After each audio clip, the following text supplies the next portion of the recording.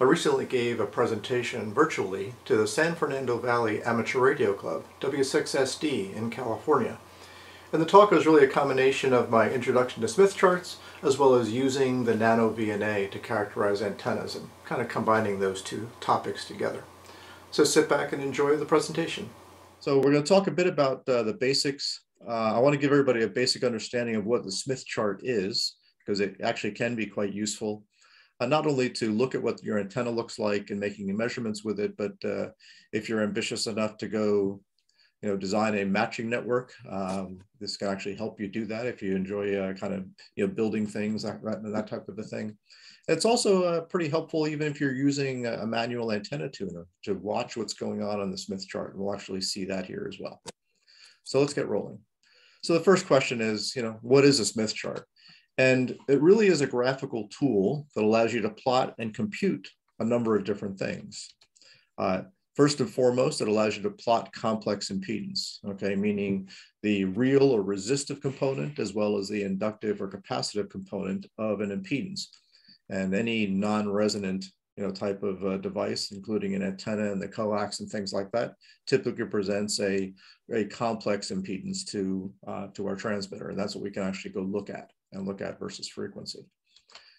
I could also look at complex reflection coefficient, and that arises from that complex impedance not being matched to the transmission line, and that creates a reflection. And that reflection has got a magnitude and a phase, which is why we call it a complex reflection coefficient. We're probably most familiar with SWR or VSWR. We can actually read that off of a Smith chart as well. I'll show you how you do that. You can also use the Smith chart, and actually the Smith chart was actually developed to help ease the problem of doing calculations with respect to transmission lines like coax or ladder line or things like that. It was really designed as a transmission line calculator tool originally. So we'll talk about some of the interesting things that happen on a Smith chart with respect to transmission lines. And it also can be used to help you, as I mentioned, design matching networks and really a whole lot more. So we're not going to go into all of these things in great detail. The whole idea here is just to kind of open your eyes a little bit to, what some of the magic of the Smith chart is. Okay, so you understand it a little bit better and maybe dig in a little bit more in those areas that are of interest to you.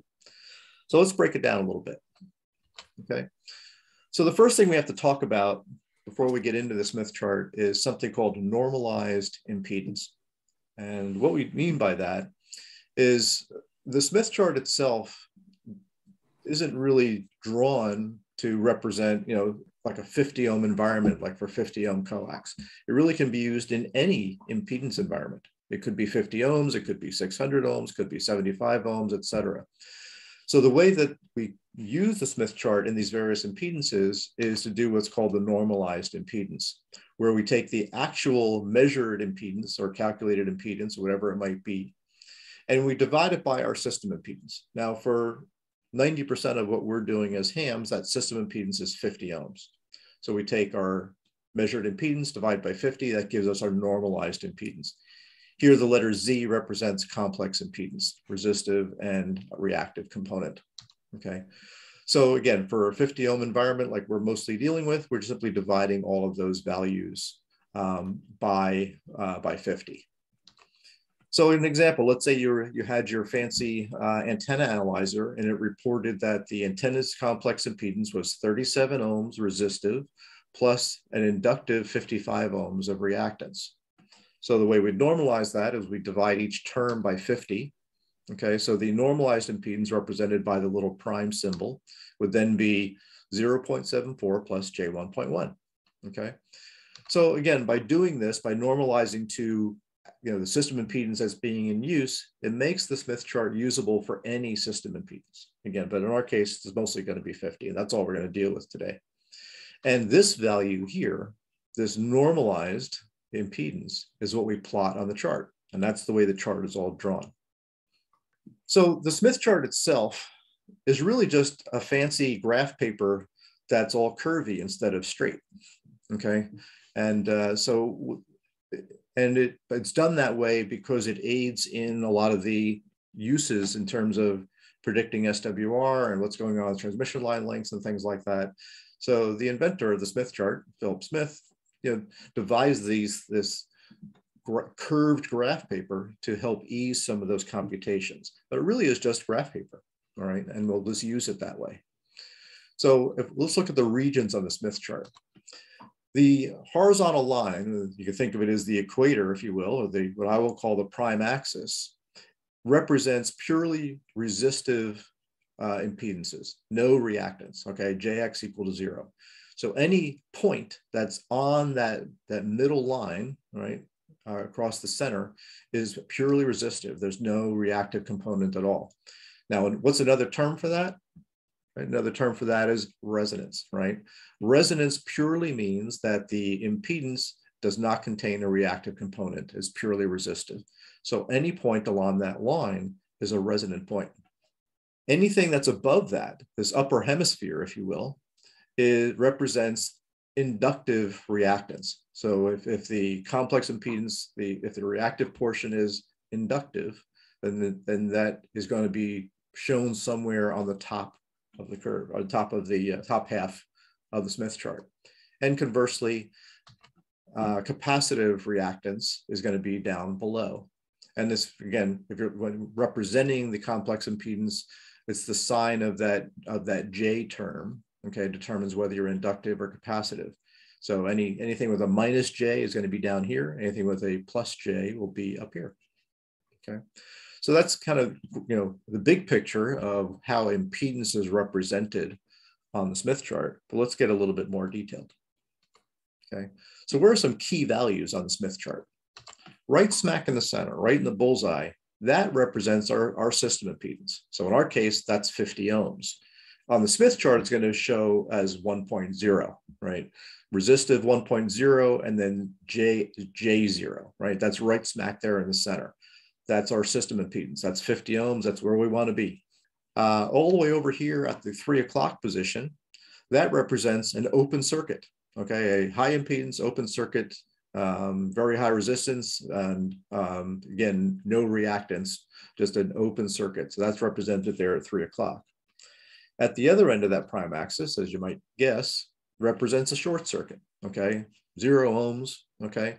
Just a complete dead short. So you could say, well, gee, we go all the way from dead short to 50 ohms here, and then from 50 ohms to infinity up here.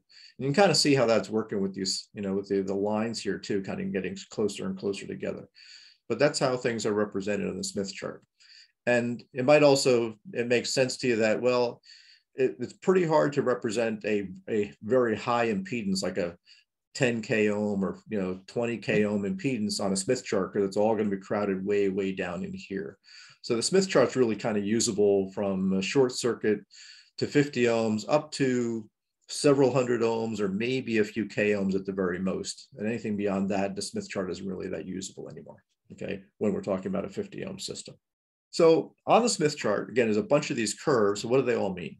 These circles that you see, like you see, I've got this one kind of highlighted in blue, and you see a bunch of other ones that they're all tangent at the open circuit point, and they just get larger and larger and larger. Those represent constant resistance. The R plus JX, it's the R portion of that's represented on those circles.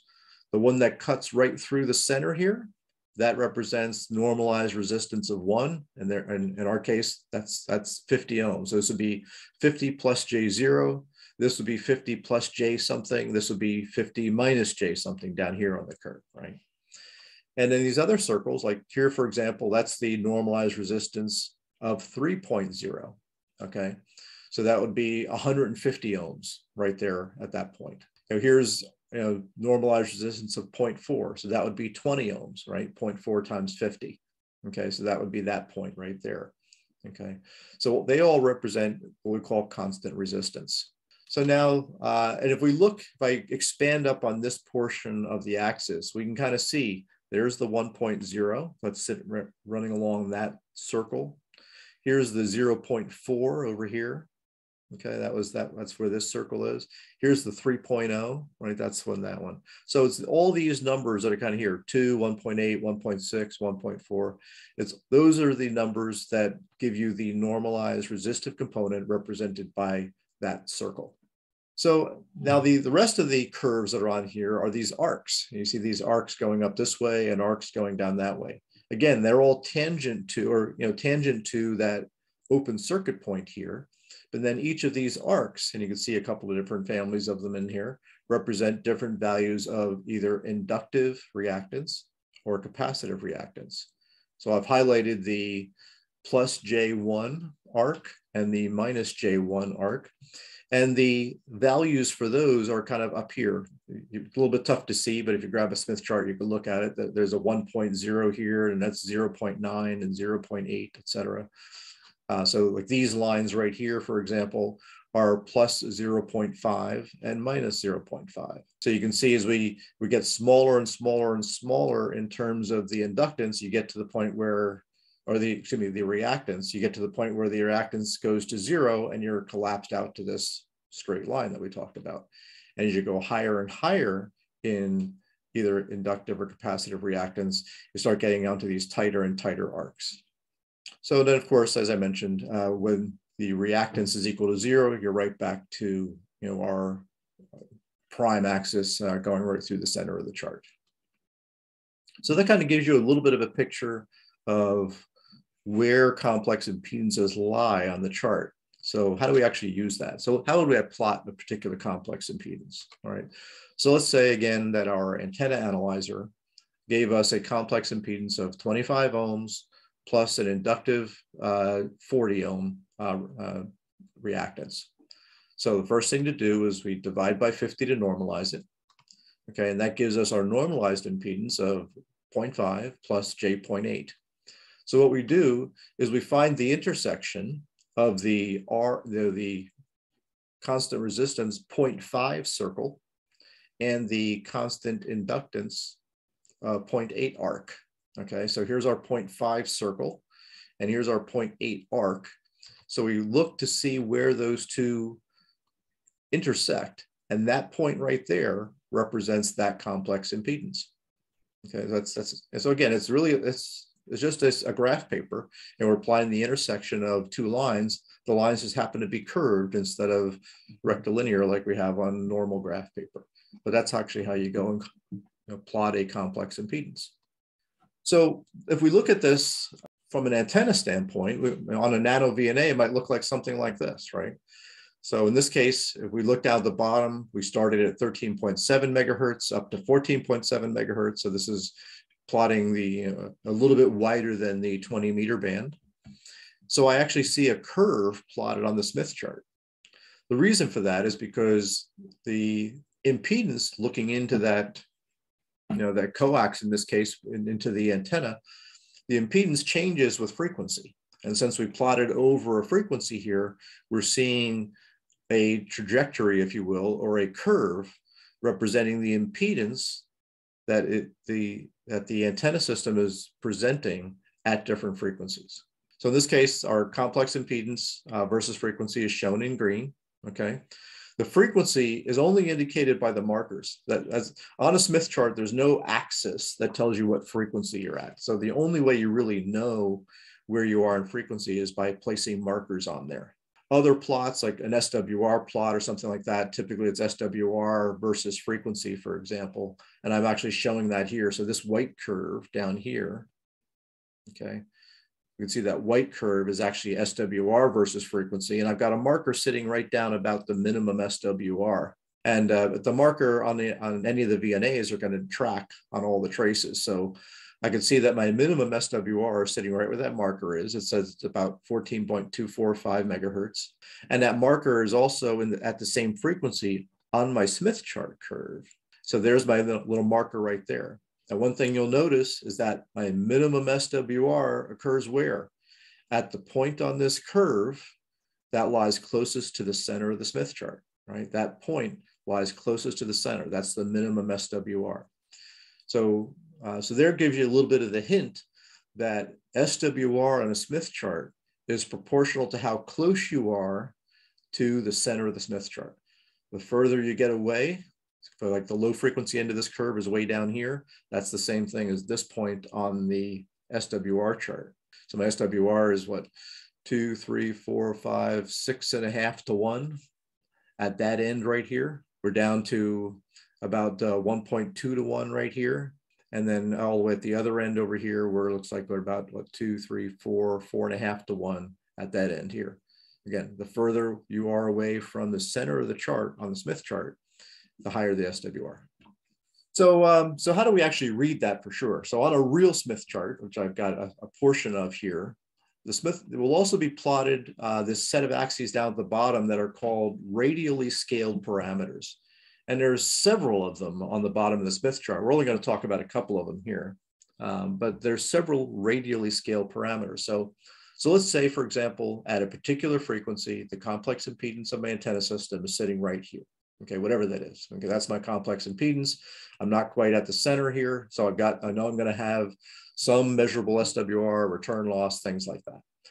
So the way we read these radially scaled parameters is we take and rotate, basically use a compass or something like that, and take this point and rotate it up, equidistant from the center, up until we hit the prime axis. Once we hit that prime axis, then we can take and extend that line straight down. And where it crosses these radially scaled parameters, we can read off various things. So for example, that top line is SWR. See, it says SWR right here. And we can read off that we're seeing about a 2.3 to 1 SWR. Okay, we could see if we were right at the center, right, if we went straight down, our SWR would be 1 to 1. But as we come along this axis, we're at about 2.3 to 1. We also can read return loss, which is obviously mathematically related to SWR. There's a return loss of about 8.1 dB, and reflection coefficient for both power and voltage that can be read there as well. So it's just an example of 4 of the radially scaled parameters that can be read right off of a Smith chart. They're all mathematically related, so things like a VNA can calculate them for you, but this is how it's shown on a Smith chart and how we did it before we had VNAs. Okay, well, that's before my time too. But this also gives you a little bit of a hint of something that, let's say I had my impedance here mapped out to an SWR of 2.3 to 1, but let's say I had an impedance that was right here.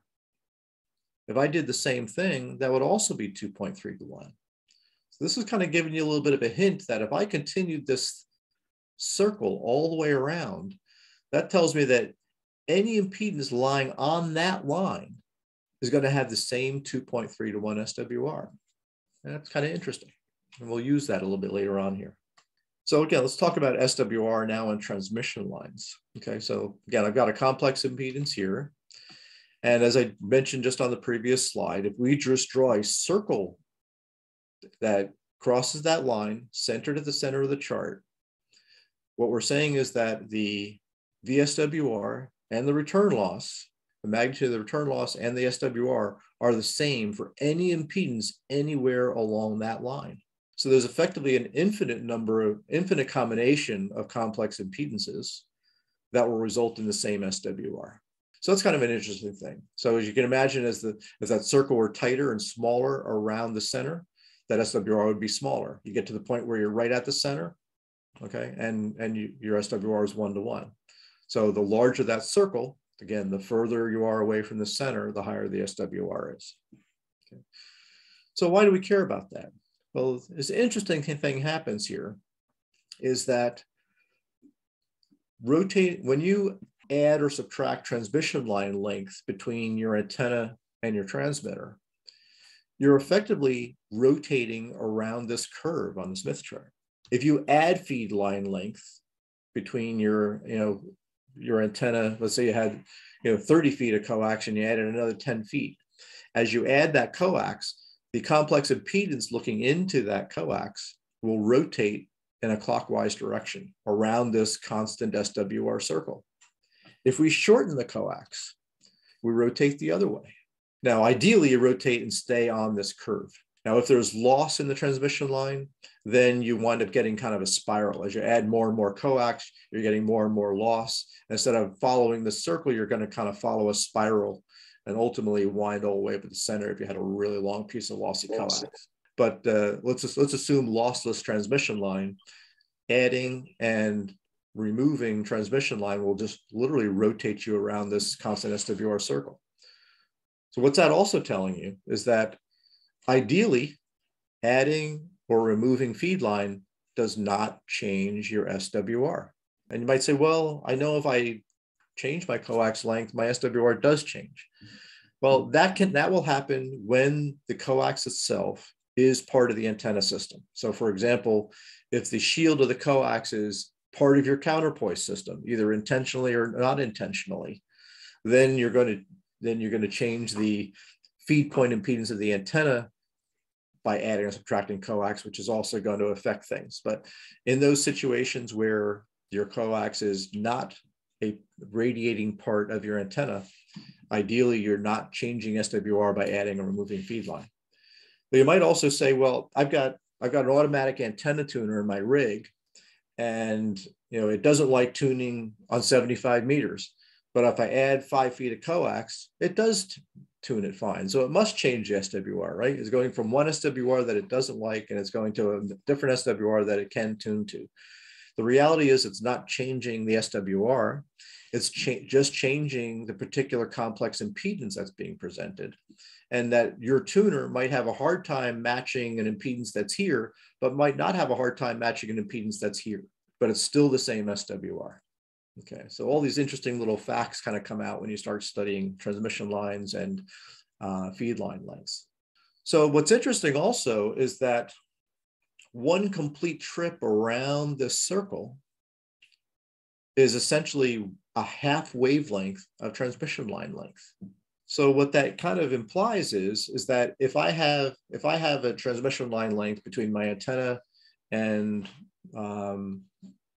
my transmitter, and it's exactly a half wavelength long, what that means is the impedance looking into the transmission line length is going to be exactly equal to the impedance of the antenna feed point. If it's not a half wavelength long, then the impedance looking into the coax isn't going to be the same as the impedance looking into the antenna itself, although the SWR will be the same. So every time you go a half a wavelength, you repeat the impedance. So again, that's one of the magic things with a half wavelength line. But now what's interesting is halfway around is a quarter wavelength line. And there's a lot of magic things that happen with a quarter wavelength line. You'll hear, quarter wavelength tuning stubs and things like that. But what the quarter wavelength line does is an open will be transformed into a short, and a short will be transformed into an open. Okay, so if I put a little T in my coax line, and I just hung a piece of coax off of the end of that T, and I left the end of it open, right? Didn't put anything on the other end of it. At a frequency where that's a quarter wavelength long, that will look like a dead short. So it could be a pretty effective notch filter for that one frequency. So pretty interesting that you could actually have an open-ended transmission line that at a particular frequency will look like a short. Now this again repeats every quarter wavelength, right? So at one quarter wavelength, it'll do this transformation. Another quarter wavelength, you're back to repeating the impedance. Go a quarter wavelength around again, and it goes back and inverts. Quarter wavelength around again, and it repeats. So the odd quarter wavelengths do this transformation. The even quarter wavelengths do the repeats of the impedance. So again, all this is kind of shown on the Smith chart. It's kind of cool stuff. So let's take a look at adding coax lengths in an actual practical measured thing I did with my NanoVNA. So I got the same 20-meter antenna that I'm measuring with just gradually increasing the line length by certain amounts. So here's my starting point. That's kind of the plot that I showed you earlier. So there's my complex impedance, okay, going from 13.7 megahertz up to 14.7 megahertz. Here's my SWR curve. So now remember what we said, that we're just going to rotate around the center of the curve, but rotate around on that constant SWR circle. So what that means is that essentially every point on this curve is going to rotate it around its own circle around the center. Okay, so this point right here in the center, that's going to rotate it on its own little circle right here. The 13.7 point is going to rotate on a much bigger circle. Okay. So there's my starting point. So here I added about 3 feet of coax. So you can see my curve, the whole thing kind of rotated around. Now it didn't go it didn't maintain its shape perfectly. And the reason for that is because the length of the coax is effectively longer at 14.7 megahertz than it is at 13.7 megahertz, right? Because at 14.7, that's a shorter wavelength. So the length of the coax in wavelengths or fractional wavelengths is actually longer for the higher frequencies. So that this point actually rotates around a little bit further than this point rotates around. So not only is this whole curve rotating around clockwise around the center, it's also kind of compressing a little bit, okay, as it goes around. So that was adding 3 feet of coax. There's another 3 feet of coax. I took that curve and rotated it around a little bit more. Added another 3 feet of coax and I rotated it around a little bit more. Now you'll notice the curve is a little bit tighter here now. It's like closing up a little bit more than it is over here. And again, that's because this 9 feet of coax that I added is more of a fractional wavelength at 14.7 megahertz than it is at 13.7. But now here's the really important thing. No change in SWR. Look at my SWR curve in all these cases. There's my white SWR curve with the minimum SWR right here. There's my SWR curve. There's the SWR curve, and there it is again. It didn't change in changing and adding these different lengths in coax. And the minimum SWR is still at the same point in every one of those, right? Because all these points just rotated around the center. But pretty cool stuff. It's something maybe I didn't realize is happening, but this is what's going on when you're adding and subtracting coax length. You're changing the complex impedance, but you're not changing the SWR. So what can we do with that? So, well, one thing that's interesting is you can say, well, okay, I know I've measured at my antenna, or excuse me, at my transmit end here in the shack. This is the complex impedance I measured here. Now, if I know the transmission line length between my transmitter and my antenna, I can essentially measure the impedance at the transmit end and then figure out what the impedance is at the antenna, okay? So if we expand on this portion of the Smith chart, we can actually see that these outer axes, like with the numbers out here, are calibrated in wavelengths towards the generator and wavelengths towards the load. So remember how I said half a wavelength around is a complete trip around. So we're starting at 0 and rotating up. So there's 0.04 there. We go all the way around. Here's 0.49, and guess what? 0.5 would be right there, right? And same thing coming around the other way. There's my 0.04. I go all the way around. Here's 0.48, 0.49, and back. So we're using those scales when we rotate around. So again, I can measure the impedance at the transmitter and predict the impedance at the antenna. So if I measured the impedance here, I would rotate, at the transmit end, I would rotate towards the load, right? If I know the length of my line, I can say, okay, my line is this long, okay? And I'll just go by the right fractional wavelengths and say that's the impedance at the antenna itself. And that might be handy because, ideally we want the antenna itself to represent a nice to match the transmission line impedance. So we really want our matching circuit to be at the antenna end. So, but you can do that by measuring the impedance at the transmit end. And if you know the line length, you'll know what the impedance is at the at the antenna. Okay. So you can use that to maybe design a matching network. So I want to talk a little bit about resonance and minimum SWR, because it's another myth that I want to kind of dispel here a little bit. And as I mentioned kind of towards the beginning, that resonance, the definition of resonance is that only means that the reactance of the complex impedance is 0. Okay, it doesn't mean that's where your minimum SWR is. So I didn't crop this picture right, but this is actually the center of the Smith chart. You can kind of see these circles, the constant resistance circles kind of going through there. So there's my center of the Smith chart. Okay, so this point right here is my 50 ohm point that I'm kind of pointing to. So if we take a look at that, I got the marker, at the point that's closest to that. But now how many resonant frequencies are there on this curve? Right? There's one right there, and there's another one right there. So I actually have two. Now, if you want to think about it, this antenna and its coax is resonant at 2 frequencies, but neither of those are where the minimum SWR is. So the minimum SWR does not always occur and oftentimes does not occur at the resonant point. So we're all kind of so accustomed to saying, hey, let me tune my antenna so it's resonant. And what we're really doing is tuning for minimum SWR, not necessarily tuning for resonance, right? Resonance doesn't mean minimum SWR, and they don't always coincide. But they're usually reasonably close, but they don't have to be, because generally the closer and closer you get to your ideal, 50 ohm resistive point, the smaller the reactive component is going to be. But it isn't always going to be zero. So how do we set up the NanoVNA to measure an antenna or an antenna system, meaning the antenna and its feed line? Normally what that means is you're going to select the traces you want to look at. And you might just choose to put the SWR trace up, right? This like the white trace right here, and not have the others. I like using the SWR trace because this is what we kind of grew up using for the last 40 or 50 years.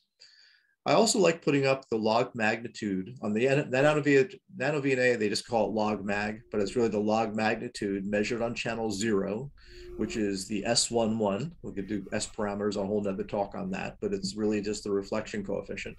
So it's the log magnitude of the reflection coefficient. So that's the yellow trace. That's this one right here. And I like having that up there because the SWR curve can tend to be a little bit shallow. Okay, whereas the log magnitude is a bit more sensitive because of the way it's computed, that more clearly shows you right where that minimum point is. Okay, it's a lot easier to see that minimum point is here, and sometimes the SWR is a little bit shallow. So the log magnitude of S11 can give you sometimes a clearer point of where your minimum SWR is. And then I like also having the Smith chart up here as well. Okay, and for reasons that we'll see in a moment. So you would set up the NanoVNA to turn on the traces that you want. In this case, they're all measurements on channel 0, and they're just different. One is complex impedance, one's log mag of S11, and one is SWR. And I turn the fourth trace off. So turn your traces on, configure them the way you want. Then you go and you set your stimulus range. And I mentioned you don't want to set the stimulus range too wide because the NeVNA has got a limited number of points that it will do. Kind of out of the box, most of the NanoVNAs were 101 points. Later firmware updates brought them higher than that. I've got one that'll do 401 points. There's some out there that'll do 601 points. And that's actually the actual points where the calibration is done, okay? And in between those, it has to do essentially an approximation or an interpolation between those calibrated points. So you don't really want to calibrate over the entire HF band if you're trying to measure an antenna on one particular band. You certainly can, but then it might make sense to have, and these NanoVNAs allow you to save multiple calibration slots.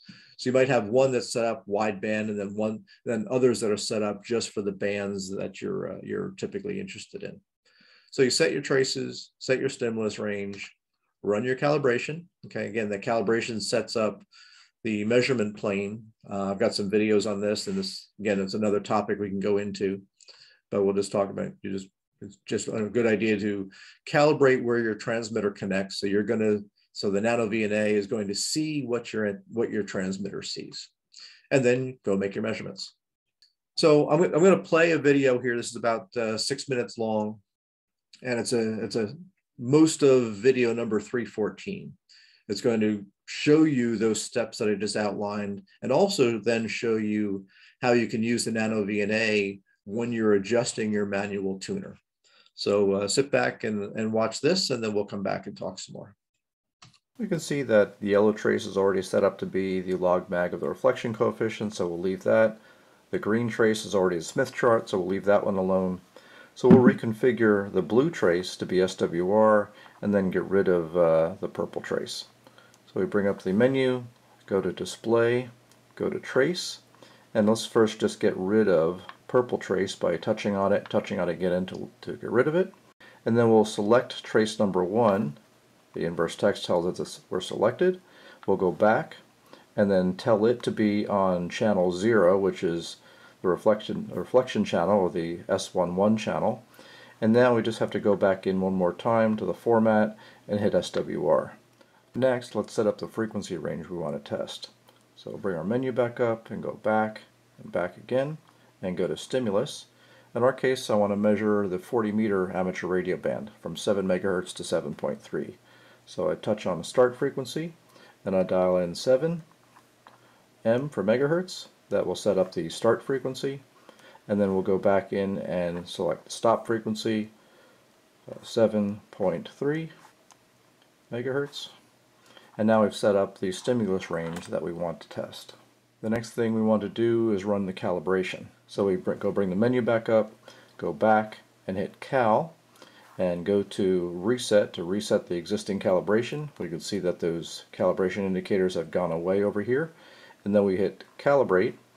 And since we're only doing a reflection measurement on channel 0, we only have to do an open, short, and load. So we start off by putting the open on the port and touching open. And next we put a short on the port and touch short. And then we replace the short with a 50 ohm load on the port and touch load. Once we've done all three standards, we can hit done and then choose to save it to a memory location. I'm going to choose just to save it to location 1. And so now we hook up the antenna. With the antenna hooked up, we can see our SWR plot over the 40-meter band. We can see the log magnitude of the reflection coefficient, and we can see the Smith chart. And we can use the jog wheel to move our cursor or marker to make measurements at various frequencies across the range. Or we even have some marker functions to search for a min or a max. So for example, if I touch on marker number 1, that activates trace number 1, and I can go into the marker function and do a search and search for a minimum, and that will put the marker right at the minimum, and I can see that's at 7.216 megahertz. Now of course that's all we need to do if all we want to do is to sweep the antenna. But if we want to retune it, for example, we can leave these displays up and actually watch the reaction as we adjust the tuning on the antenna. So let's say, for example, I want to retune to be closer to the middle of the CW portion of the band instead of in the phone portion where it is now. So we can actually just watch the reaction on the VNA as I tune the controls on my antenna tuner. And this is where I find it handy to have the Smith chart shown on the VNA, because you can actually see how the controls on the antenna tuner are going to twist and roll the trace on the Smith chart, and it gives you a little bit better intuitive feel about which way to tune the various controls. Now the first thing I'm going to do is move my marker down to somewhere in the CW portion of the band, maybe around 7.07, 7.06, 7.05, something in the neighborhood. So to give me an idea, that's the point that I want to now try to optimize with the tuner. Alright, we'll start by moving some of the dials around here. Let's take a look at how the various curves move around. We can see as I turn my inductor up, I can see the Smith chart's kind of turning around in this direction. And we can actually see I'm bringing my marker on the Smith chart closer and closer to the center of the Smith chart. So I'm getting kind of close. But it's still kind of missing the mark a little bit, so we're probably going to have to optimize the capacitor here as well. So if we tweak on that a little bit, I can see I'm deepening the null there on the reflection coefficient, and I'm getting pretty close. So you can see with just a little more fine tuning on the controls of the tuner, I've got myself pretty darn good at my desired point right there. SWR is about 1.02. I'm sitting right at the center of the Smith chart. So yeah, so hopefully that was kind of it's kind of a fun way to play with the NanoVNA and to really see what your tuner is actually doing to the complex impedance. So yeah, it's just kind of a neat thing to do. So also kind of get used to what the Smith chart's showing you and relate them to SWR and that type of a thing. So the last part of the chat here, I was going to talk about designing an L network, impedance matching network, and a little bit of extra credit here for those that might be interested. I know this is a bit more of an advanced topic, but I think it's helpful to kind of go through and see, this is how the Smith chart was used before we really had, kind of automated tools to do some of our calculations for us to design matching networks. We can kind of do it somewhat graphically. So let's run through that process. So an impedance matching network, like an L network or a pi network, is really just adding series and parallel inductors and capacitors to essentially move the impedance around to make it look like our desired impedance. In this case, our system impedance, or 50 ohms, okay? So an L network is the simplest network to use, and its topology, which topology to use, is going to depend a bit on what the load impedance is. And there's these kind of yin-yang diagrams, if you will, that will kind of indicate what the most appropriate configuration of the L network is. Now, I've got an L network tuner here. I've got my Tentec 238 tuner is an L network tuner, and it can switch between two different networks depending on whether the impedance is high or low.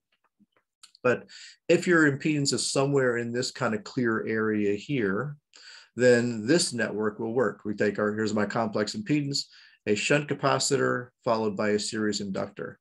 We can match anything in this area down to where we want it to be.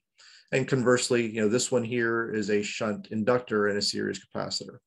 And then these two, again, a little bit different, show the other networks here as well. And then there's also these other subset here where you got two capacitors or two inductors. You can actually make an L network with two of those, and there's a limited set of complex impedances that they can match. And you'll find oftentimes that more than one topology will work, okay? So if my complex impedance was somewhere over here, I could use this topology or this topology, right? Because both of those are in that white area. So why would I choose one or the other? It might be due to what components you have on hand, right?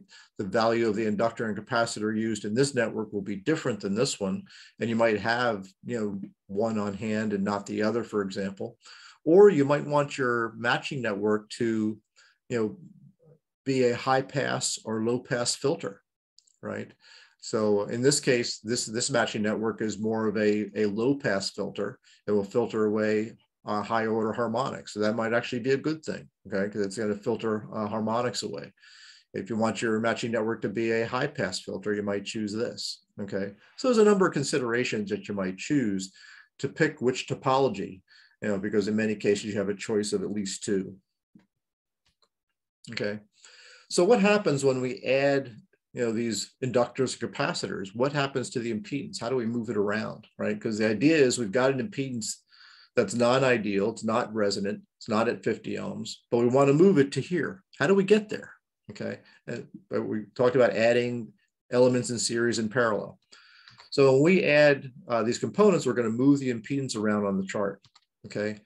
Adding series inductors or series capacitors, meaning an inductor or capacitor in series with your load, is going to move us along the constant resistance circles, like this. So if we add a series inductor, it moves us kind of this way, clockwise, along those constant resistance circles, and by an amount that you can kind of compute here. So here, I went from a inductive reactance, normalized reactance of 0.8 to 1.4, which means I moved a normalized reactance value of 0.6 ohms inductive. Okay, multiply that by 50, that tells us how much inductive reactance I need to add, right? Adding a series capacitor moves us in the other direction along the constant resistance circles, okay, clockwise and counterclockwise, okay? And we can do the same thing, figure out how far we went. So, but that's all for adding series components. If we're adding components in parallel, we usually will do that computation by talking about admittance, right? Admittance is essentially 1 over impedance, okay? Because when we add things in series, like we add resistors in series, we just add them up, right? R1 plus R2 plus R3 gives us our total, right? But when we're adding elements in parallel, we add the inverses of them. So we say 1 over R1 plus 1 over R2 plus 1 over R3 equals 1 over R total. And then we can invert that to get the total resistance. So those 1 over resistance or 1 over complex impedance, we call that admittance. Okay, so it's handy to deal with things in admittance when we're adding the parallel elements. So the admittance is really just 1 over the complex impedance. And just considering each component itself, if we just have pure resistance, okay, then 1 over resistance is something we call conductance.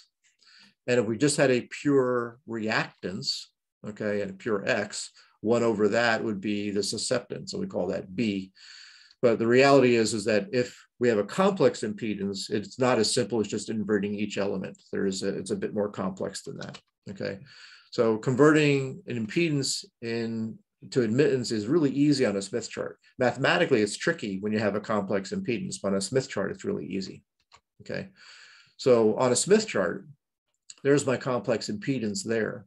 So if I want to convert that to admittance, I draw my constant SWR circle centered around the center.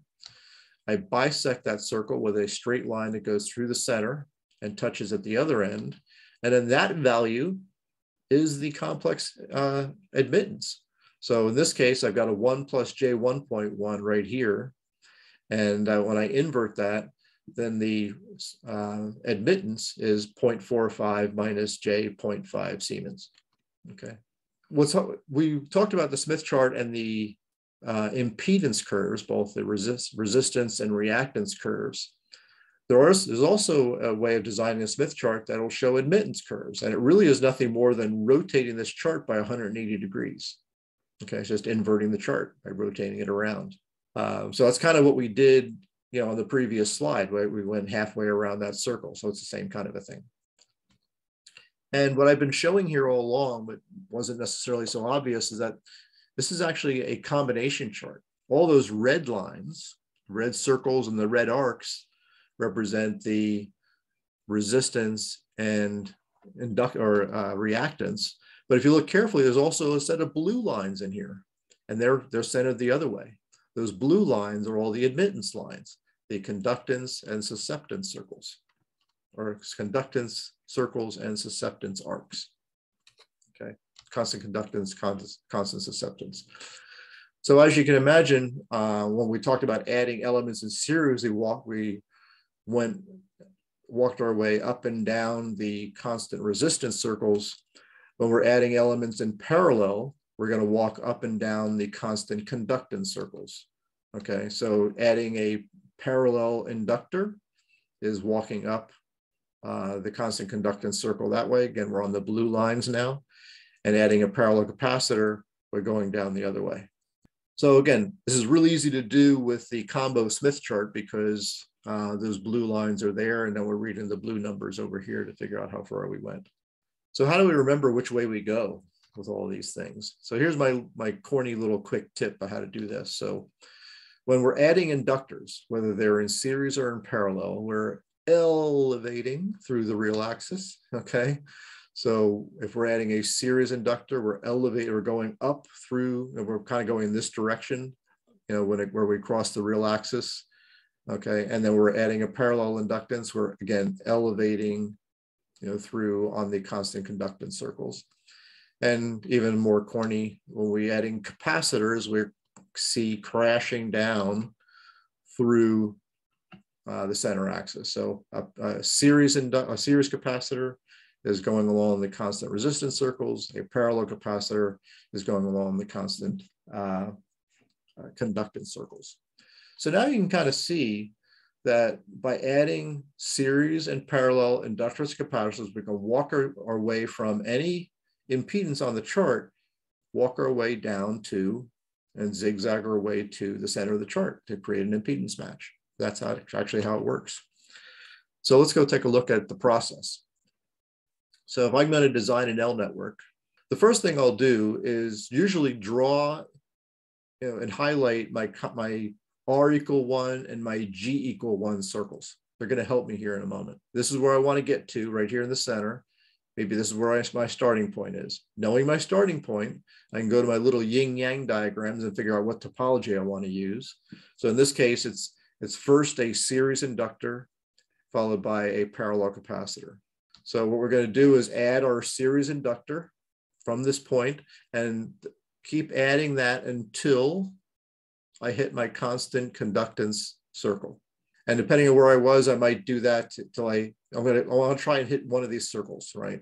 So I'm going to hit that constant conductance circle. Okay, now I've got the inductance value that I added. And then I'm going to add, in this case, a shunt capacitor. So I'm going down on my constant conductance circles here until I reach the center. And again, reading off these scales on the blue axes here, I can figure out how much capacitance I added. And there's my L and C. So let's do a practical example of it, okay, just by computing this. So here's my practical example. Let's say I'm operating at 432.1 megahertz. I measured my complex impedance of 75 ohms minus with a capacitive reactance of 60 ohms. And normalize that, plot that on the Smith chart. Okay, that's where I am. So that's where my complex impedance is. This is where I want to get to. I'll look at my yin-yang and say, okay, I'm going to use this topology. So I'm going to start off with, going from my load, I'm going to start with a shunt inductor and then a series capacitor. So let's go to the next step. So I'll first kind of, again, highlight my R equal 1 circle. And I'm going to, now I'm adding a shunt inductor. So that means I'm going along my constant conductance circles, okay, like this blue line right here. I'm going to follow that all the way up until I hit my R equal 1 circle. Now I got to go take a look at how far I moved. So if we look down here, if we follow this down, that's between 0.3 and 0.4. So it's about a 0.32. And so that moved from there to 0. And then from there up to this point here, which is on the 0.5 line. So I basically moved a normalized susceptance of 0.82 Siemens, all right? So that's how far I moved. So that's how far I went. I can invert that to get to the complex, the normalized inductance of 1.22. I multiply by 50. So this tells me that I want to add 61 ohms of inductive reactance. And knowing my operating frequency, I can then take, that's the reactance I want, 61 ohms divided by 2 pi times that 432.1 megahertz. It tells me my inductor is 22.5 nanohenries. Okay, so that got me up to this point. Step 3 now is I want to add my series capacitor. That's going to rotate me down along my constant resistance circle to the center. So I rotate that down. I can see that I added 1.2 ohms or 1.2 normalized ohms of capacitive reactance, multiply that by 50. Again, that gave me 60 ohms of capacitive reactance. And again, knowing my operating frequency, I can compute the capacitance value from that 6.14 picofarads. So now I've got my L matching network that took my complex impedance from my antenna and now transformed it to look like a 50 ohm resistive input impedance. So that's how you design an L matching network using Smith charts. I know it's a lot easier to plug numbers into a calculator and just get it, or a simulator or something like that, but this is the way it was done graphically before we had those tools available to us. And it's just kind of cool to see how it all works. So I've got a number of videos on my channel that are related to NanoVNAs in terms of the basics and things like that. I've got, number 312 is the basics of what a VNA is, what's a VNA itself, and then talks a bit more about the NanoVNA. I've got a whole video dedicated to and talking about how and why we do a VNA user calibration. Another one, 314, is the one that I kind of showed you, is measuring an antenna and observing that tuning process. 316, how do we measure antenna coax length with the VNA? Number 325 talks about the effect of adding transmission line length. That's the one where I got those pictures that I showed you where we added 3 feet at a time. Number 326 is how to measure the impedance of an unknown hunk of coax. And then also there's another one, 334, is showing how to tune a repeater duplexer with a NanoVNA. So, but it's just a couple of examples of VNA videos that I've got available. So in summary, Smith chart is a pretty highly useful tool for looking at SWR, looking at return loss, doing transmission line impedance transformations, understanding the effect of adding or subtracting transmission lines, maybe designing matching networks and things like that. And there's a whole lot more that you can actually do with it, but this was just kind of what we touched on here today. Thanks again for watching this presentation. I know the folks at the San Fernando Valley Amateur Radio Club enjoyed it, and I hope you did too. Thanks again as always for watching, and we'll see you again next time.